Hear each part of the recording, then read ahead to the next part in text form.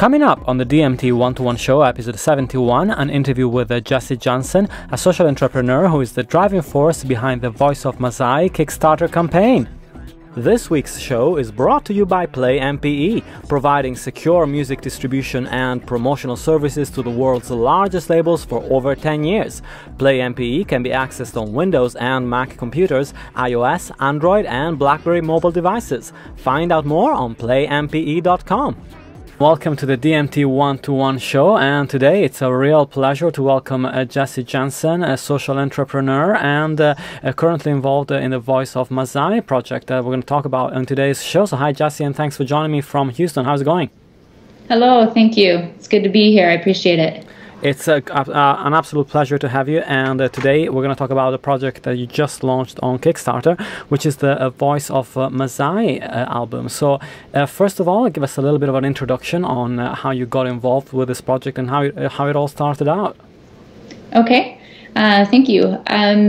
Quickly and briefly, the Voice of Maasai work has evolved from some of my fine art work. In 2006, I was nominated as an emerging artist for a series of artwork called My Pop, which stood for My Print on Poverty.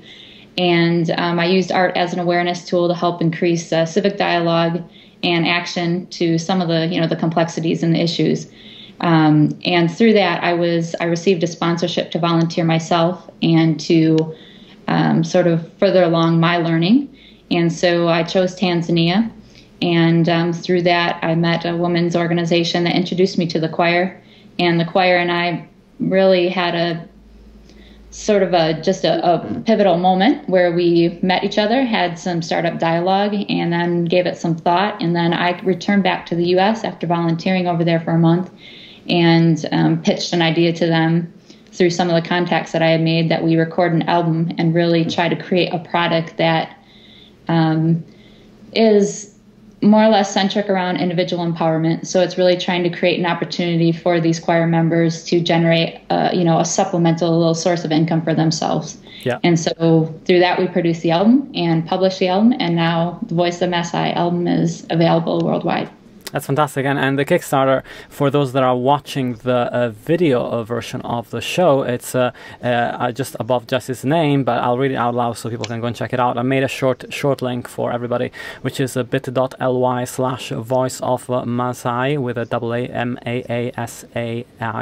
And of course, we're going to talk more about the Kickstarter. But first of all, tell me a little bit about how sort of the choir found, because of course the issue of copyright and making money from music, I guess for the choir was probably quite an alien thing. It's not something that perhaps they thought about when they were having, when they were creating the choir in the first place.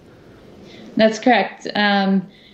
This was a new idea to everyone, and so we were some creative minds that came together, and I certainly am working from a model to help them advance their creativity, and so I'm working in partnership with them, and I'm managing the album myself through my studio, but also am honoring them as the artist, so they earn a royalty off of the sales once we get the sales going. I mean, this is really startup, it's grassroots. Yeah, absolutely.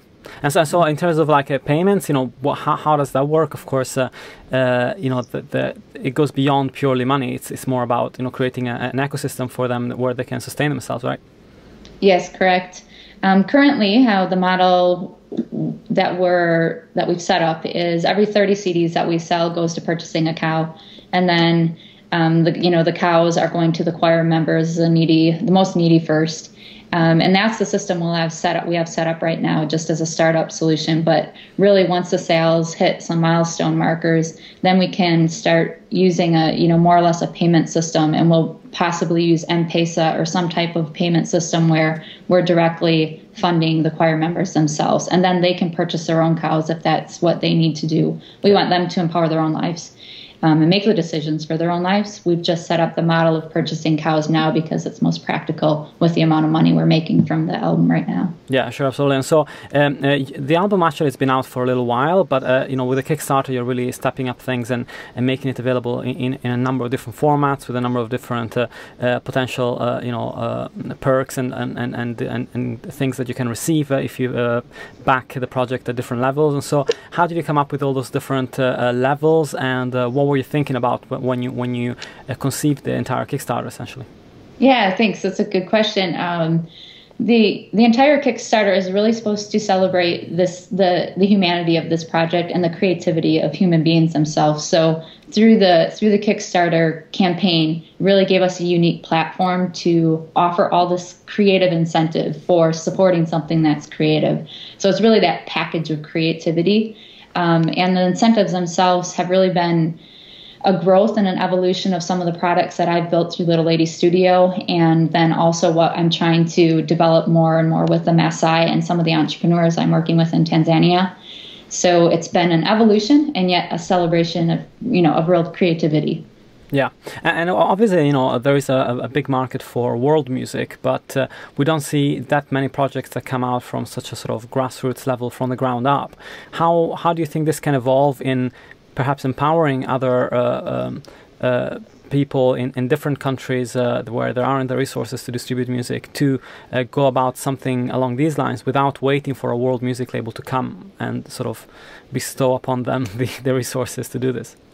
Yeah, that's a great line of questioning and thoughts, because one of the fundamental things we've accomplished is really creating that sense of hope within these choir members. And, with that something so fundamental, creating that hope really opens your eyes and ideas and provokes thoughts to just having partnerships. I mean, I'm a creative individual that met some other creative individuals, and you can build from that. So you really just have to use the power of creativity to try to drive those projects or drive that product or whatever it is you're working on. Yeah.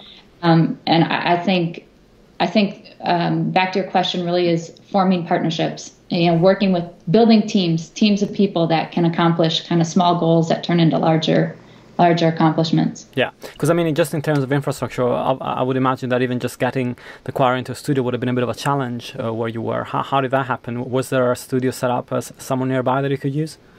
Yeah, it was a bit of a challenge, and so that after I had returned to the U.S., I just really started reaching out to the international contacts I had made and asking if there was a recording studio anywhere near Moshi, which Moshi was where I had met some of the people I'd been working with, and the choir was about an hour from Moshi. Yeah.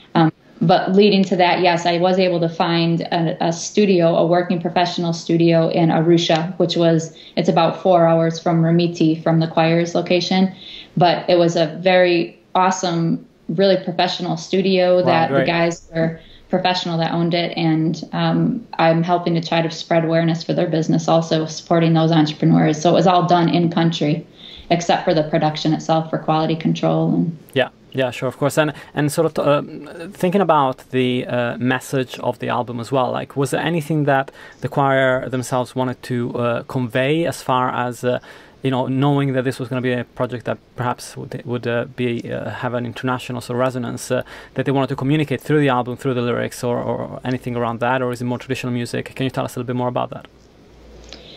Yeah, I think as a choir themselves, they were really excited as the opportunity to give themselves a voice, because the Maasai are displaced people that are struggling through quite a few barriers, actually. And so I think they really recognize the opportunity for them just to have a voice through their music and really celebrate their land and their love of their life and land through their music, because it's such a fabric of what they believe in. Yeah. That's great. And so obviously you are based in the US. You have a studio called Little Lady Studio, which you set up about 3 years ago. And so do you think that this is going to be something that you can that you want to carry on doing with maybe finding new projects in the future, or how do you see this evolving? Oh, certainly. With the Maasai themselves, I'd like to look out to album number 2, very directly with them. But with other also creative entrepreneurs, that's really what I try to do, is advance creative pursuits. They do have to fall in line with my criteria, some of the things that I look for, but through my product and brand itself, I really try to advance creative pursuits of others, because I think it's quite empowering. So absolutely. And finally, let's talk about the platform Kickstarter. How do you find that in terms of being this enabler to allow a project like this to get off the ground? And have you considered other platforms while you were looking at this process? And just in terms of sustainability, do you think that this is a good way forward? It's all been an evolution. It's still a progressive thing, but the Kickstarter platform, I think it's excellent. I really think it's a good tool. It's really well developed, so it's an easy tool to use for creatives.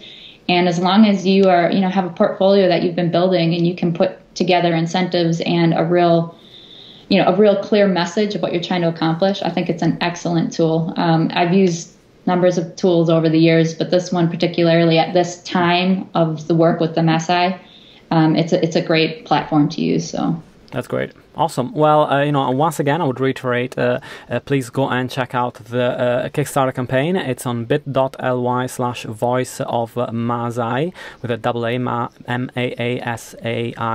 And you can pledge from $5 upwards. With $15, you get a copy of the official album.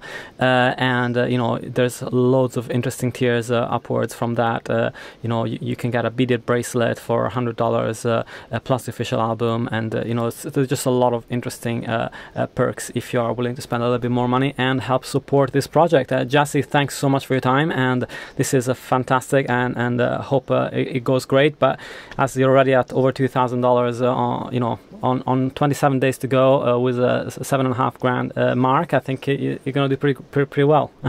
Yeah, awesome, Andre. I appreciate it. So. Thank you so much, and thanks for listening to the DMT 121 show. You can find out everything on digitalmusictrends.com and follow through the links to the DMT 121 if you didn't manage to catch the link. If you're running or at the gym while you listen to the show, you can go on the website and find the links over there. Thanks so much for listening. Have a fantastic week, and until next time. If you enjoyed watching or listening to the show and would like to find more, head on to digitalmusictrends.com.